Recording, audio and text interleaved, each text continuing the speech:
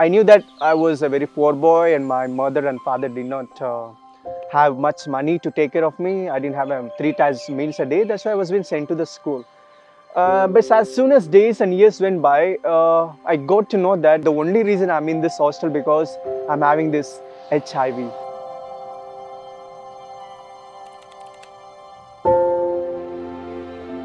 Okay, so what is this HIV? Is it a virus or just an alphabet or is it like something else? So I thought that as days went on, they used to take me every thrice a month a blood checkup. But I asked the counselor and the doctor, why are you taking this blood and what is this? And they said, you have a virus called HIV. So it's a kind of disease where it will be in your life forever and it can be curable.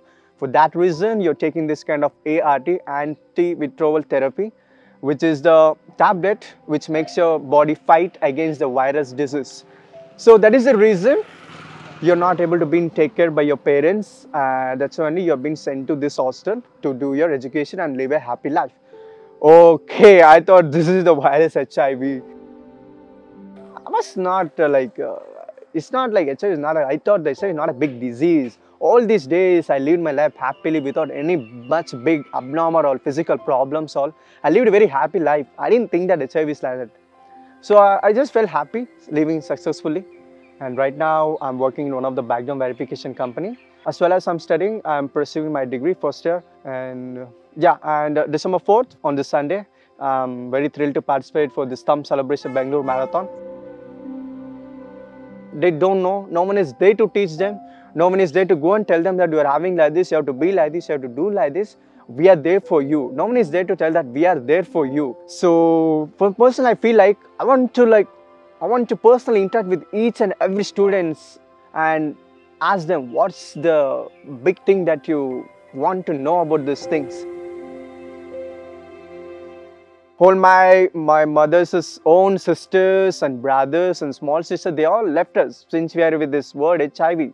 My mother is a positive woman and of course she's an NGO worker.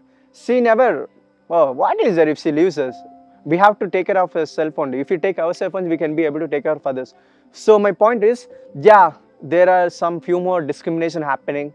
Anyway, it happens in my family. I can manage it and I'm staying happy. But I only think about others, how they manage it. But I was really frightened because I overheard from many students, though bro, don't tell to your working place that you are having like this, otherwise they'll kick you out of that. I believe them it will happen, but come on Sanjay, whatever it is, you're a talented person, everyone knows that you're skilled, come on say it. So that day only I came to know that, okay, I was completely strong that day. Already, I told my parents, was concerned, okay, I was happy. My friends, all of them know. My nearby friends also I told them, only occupation was balanced to be said. So even occupation was done, so nothing happened. With a good health, mind, spirit and body, and doing this a marathon runner. So I can say in this way, I don't think anything negative or anything about HIV. I'm proud to say that I'm a champion. Champion is in me. Actually, this championing started on 2010. So it was started on there where lots of students, all the HIV students come together, take a part in that. It's kind of children's Olympic.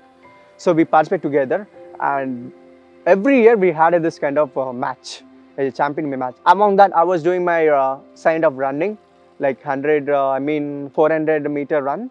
And I was a football player. So this every year champion made me think like I'm an Olympic person. I'm attending an Olympic. I used to think like that and go. And each year, I never lost any matches. We won. Even though I lost in football, I won in running. So it was like that. Always I say that even though I lose, I'm already champion. I want the world to know this. I want the world to know like this. And especially the people, the students, the people those who are like me should know this very well.